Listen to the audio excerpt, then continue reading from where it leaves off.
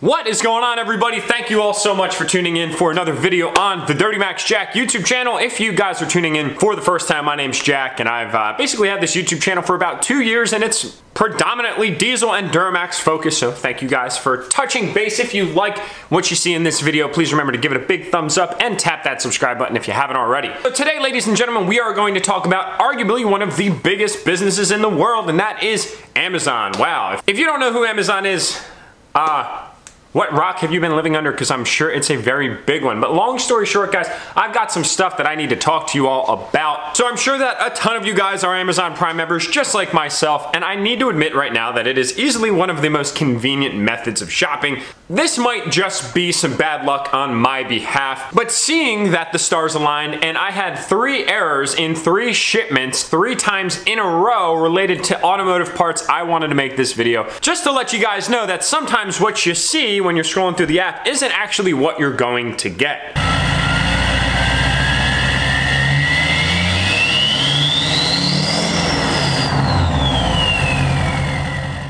Alright guys, now before we jump into the main subject matter of the vlog, I just want to let you guys know what we're going to be doing today. I got to cover 3 topics of information with you guys about what is up and coming, and we are actually going to start to take some parts off of this truck today and install some other parts. We're going to go all into that here in a little while. Luckily, I've got some time today to really sit back and knock this stuff out. I've been trying to get around to it for the longest time, but if you're a new subscriber to the channel, I have 3 Duramaxes, which can be kind of challenging at times to juggle, especially on top of my full-time job and some of the other businesses that I'm starting up on the side. And then for my returning subscribers, you guys might see that the LML is actually not here. We have the LBZ in the driveway and of course the LLY here behind me. A lot of you guys have been asking me about where that truck is and why it hasn't been featured in videos. I am hearing you guys and I know that you want answers. That will be in another video probably coming up later this week. I've got some information that I need to talk with you guys about specific to that truck, but we'll leave that one for the parking lot for now. Alright, so first item of business is you guys need to mark your calendars for January 1st, 2019 because I'm going to be giving away one of my Duramax trucks. So just to review guys, I've got my 2004 single cab LOI, my 2006 LBZ crew cab LT, and then I've got my 2015 LML crew cab as well. That is the LTZ fully trimmed.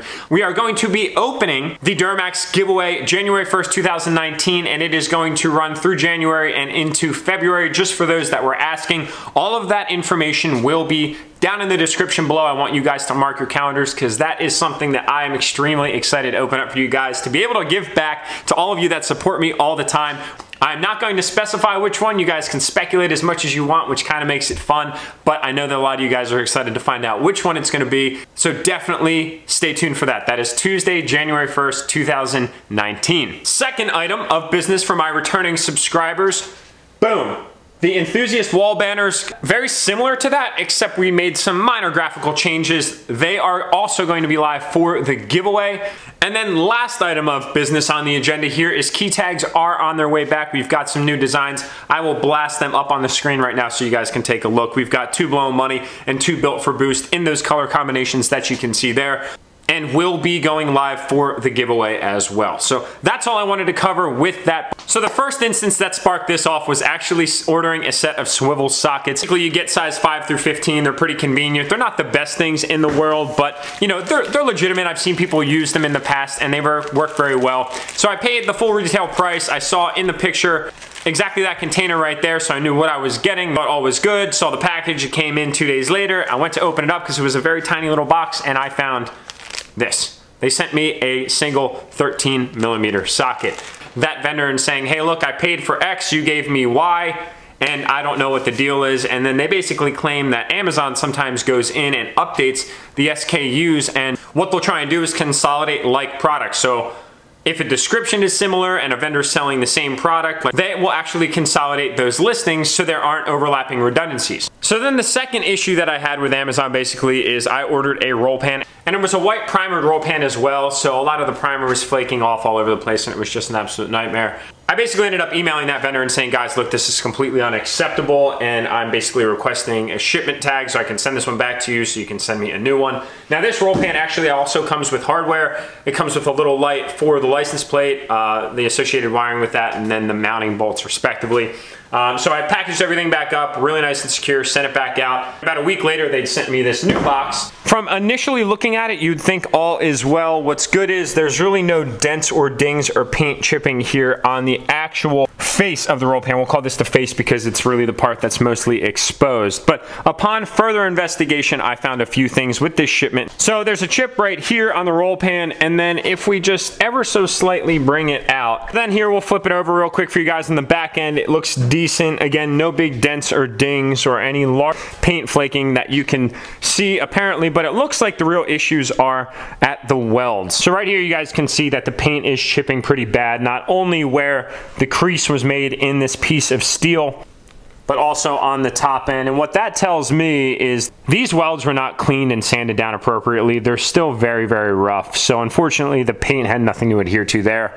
And then on the other side, we run into the exact same issues. You guys can see some of these spider crackings and how this whole area is elevated, telling me that it wasn't sanded at all and the proper prep really wasn't taken with getting this thing ready to be sprayed, which is unfortunate because if they're going to be spraying it, you'd figure that they'd want to just do an extra 3-minute step here to get this nice and sanded down so the paint can adhere no problem. I mean, at the end of the day, that's going to reduce the amount of customer claims that they have because a customer is going to be able to get this thing, take off all their pre-existing hardware, throw the new bumper on, and everything will be good to go. But now in my instance, I'll take this to the body shop, which I don't so much care. I have a resource to do that, somebody that's very reputable and they have a very high knack for quality. But for somebody that doesn't have those connections or has a white truck and wants to just buy this roll pan to throw it on for the time being, you kind of can't do that because we're dealing with steel here, guys. So those exposed areas that I just pointed out will rust and it'll quickly jeopardize this thing in a very short amount of time, which kind of sucks. Now, I'm not saying that every single time that you order an automotive part off of Amazon, they're gonna be screwed up. I have had my stories of successes, not only with the mirrors, which you guys are very interested in. I'll link those below as well. All of you guys have been asking about the mirrors that I put. That information will be there for you guys. Plus, I ordered what's in this box. This box today, I'm not sure. And the one thing that you guys have wanted me to put on the truck here for the longest time is, of course, the new trim piece for the tailgate handle. So we'll get that on here shortly.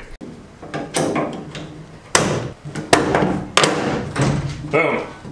All right, let's see how long that one can endure some boosted launches. As I had mentioned, I really have no need for this bumper as a step or for towing purposes. So what I'm gonna do is I'm actually going to remove the trailer hitch, disconnect all of the wiring, and then remove the bumper as well. So let me get to work on that, guys, and I will circle back just after I get everything taken off.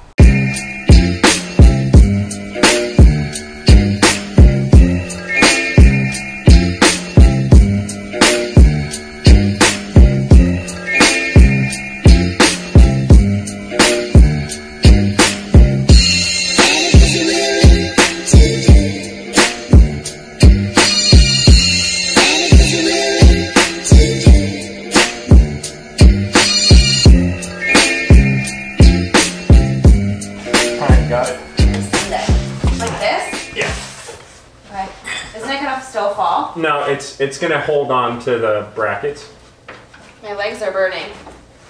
I mean, you don't have to hold it like you're squatting or anything, but. Well, this is good. It'll give you like 6 inches in the garage. Yeah, exactly. Oh, this is heavy. No, you're good. Alright, hold on to it. You know where my hand is? Yeah. And then just pull back. It's gonna. There you go. Oh. Nice. Good teamwork, babe. High five. Love you. No. Put the muscles on the man.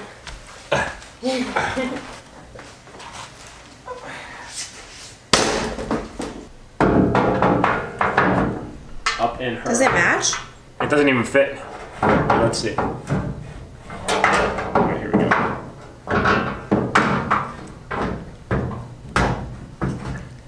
It'll go in there. No, it doesn't match. Does it match? No. It doesn't look like it matches, does it? No. So, yeah, it's obviously gonna have to get painted. But it slides up in here.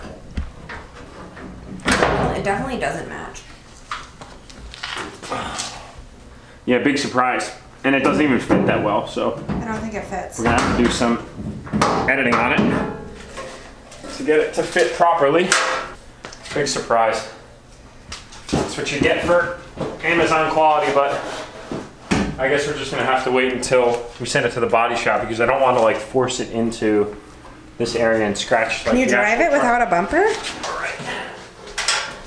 If this thing actually fits, I'm gonna be blown away. It is just making, don't know if I should trust that or not. Probably not gonna work out in my favor. All right, so we got that side in. Obviously the truck is filthy dirty right here. But if we just do a little bit of spit shine, there's still a very different contrast of color between the truck and the actual roll pan. Again, this is not matched to OEM by any means. Wouldn't even expect that. But on this side, you guys can see we are making contact, which is gonna stop us pretty much right here in our tracks. Looks like Sean's gonna have to kind of bend this thing around to get it to work. He'll then have the ability to come back in here and clean up some of these crappy welds.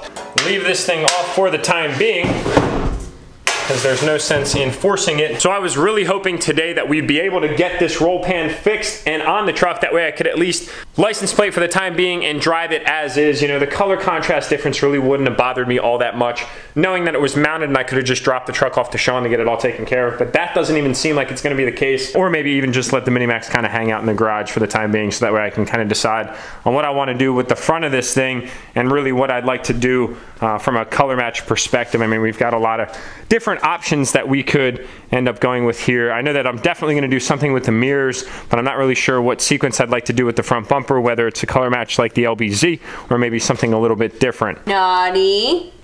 Nice. Naughty. Nice. Naughty.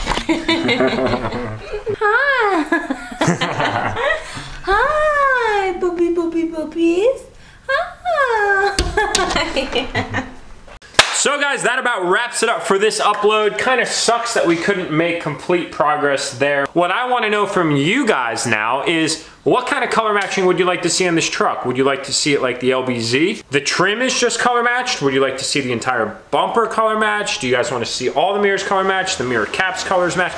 Let me know what you guys are thinking. Trying to pick up some cab lights for the Minimax as well, because no HD truck is complete without cab lights. We don't have them on the LBZ either, so I'm considering throwing a set on that as well. And I will take all that into consideration before we drop this thing off down at Sean, who actually did all the color matching on my 2015 LML. That thing turned out unbelievable. Sean, you are still the man for that. And guys, I'm happy a lot of you have contacted him to get your trucks color matched as well. A few of you actually brought your Silverados down and they have turned out immaculate. If you guys want to hit him up for your color match needs, he has no problem conquering chrome, which is a very unique aspect, because a lot of body shops will actually turn those jobs down just because they're such a pain if you don't have the process ironed out. But that is something that he absolutely has done. Get excited about the Duramax giveaway that will be going live January 1st, 2019. Look out for all of the new products coming to Enthusiast. I just stumbled there. Let's try that again. Look out for all the new products that are coming out with Enthusiast, and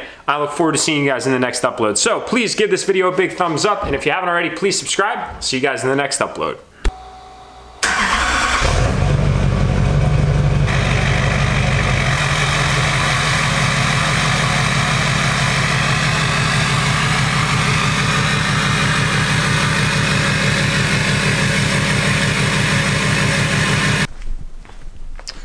No free rides.